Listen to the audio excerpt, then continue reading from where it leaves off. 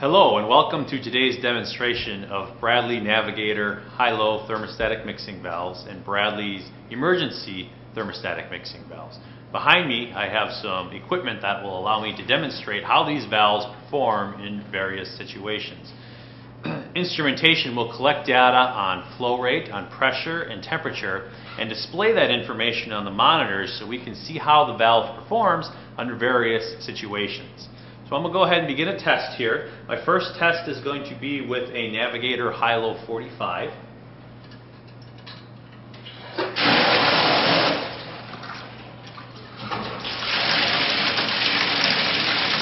Start the flow of water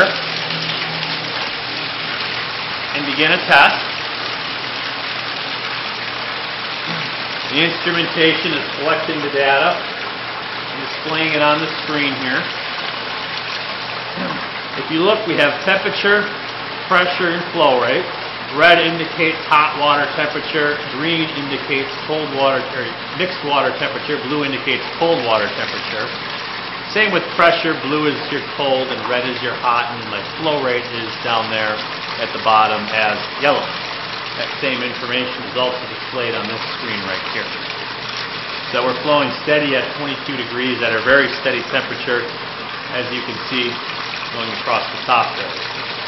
This is a high demand situation if we're looking at 22 gallons a minute, but how well does the valve respond to low demand? I'll reduce the flow down to a gallon or two a minute, and you can see that my temperature is still held steady across the top.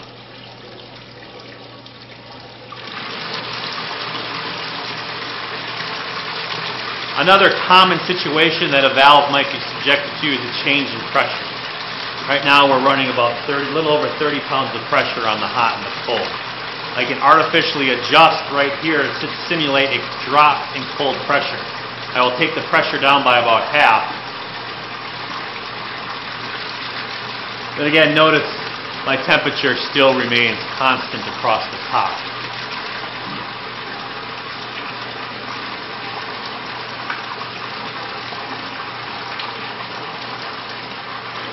Now what about the catastrophic events that might occur? What happens if the valve were to lose hot or cold water at any time? If the valve loses the hot water, the thermostat responds by shutting off the flow from the mixing valve. Almost down to nothing, within a half a gallon or less. Once I reintroduce the hot water into the valve, within a matter of seconds, I will come back to the desired set point.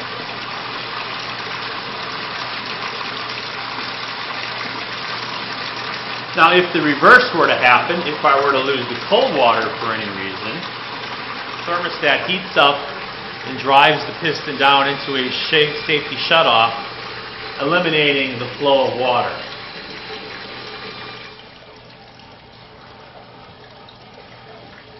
When I introduce the cold water back, I'll get a sudden rise in temperature,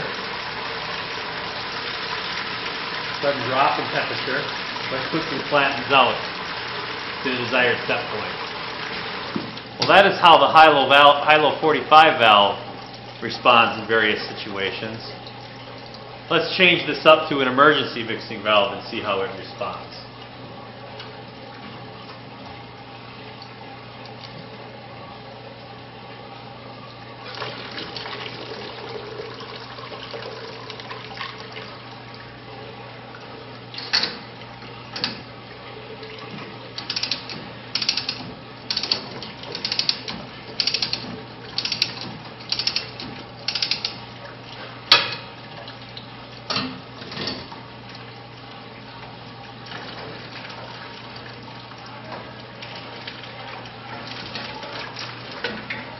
I've removed the center section from the high-low valve, and I'm now inserting the center section to the emergency mixing valve.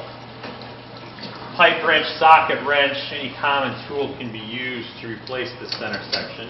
You also know we use the same valve body for an emergency mixing valve as we do a high-low mixing valve. So that if you ever were in a situation where a high-low valve was put in by accident with a drench shower, you could simply remove the center section to make it an emergency mixing valve rather than changing out the entire valve body. So now we've turned this into an emergency mixing valve. I'm going to repressurize. And I will begin another test.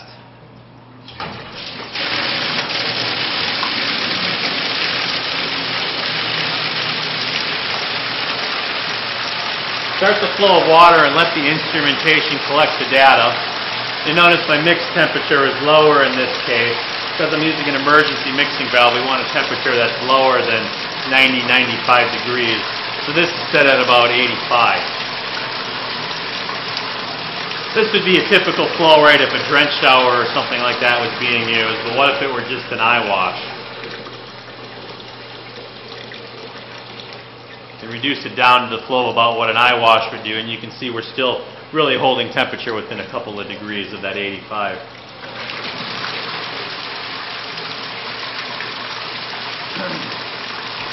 Well, now what happens in an emergency valve if the hot or the cold are lost? This is really where it differs from a high-low thermostatic mixing valve. If the hot water is lost for any reason, we have an immediate supply of cold water still available. This is through fixed cold water bypass built into the valve. We don't regulate how much cold water flows through the valve. We simply regulate how much hot we add to the cold. And by doing so, we don't have any mechanism that has to move to allow full cold flow. So no matter what the situation, you know you're going to at least get cold water through the Bradley thermostatic mixing valve. If the cold water is lost, the valve will sense this. The thermostat will expand and shut down the flow of water.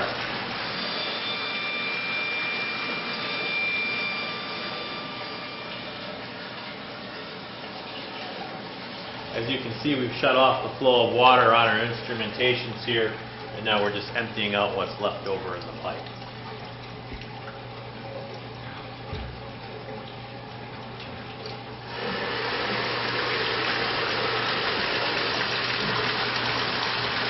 Once I allow the hot, cold water to flow back through the valve equally, we'll quickly return back to our desired set temperature. To change temperature in a mixing valve is very easy, just with a common tool. Through the top, 5/16" Allen wrench. If I turn in a clockwise direction, I will get a cooler setting.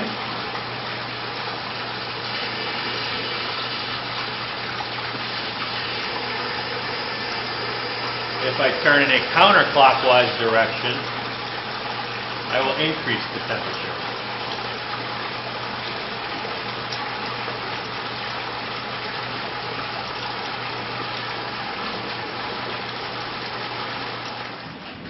That concludes today's demonstration on Bradley Navigator high-low thermostatic mixing valves. For more information, please visit our website at www.bradleycorp.com. Thank you.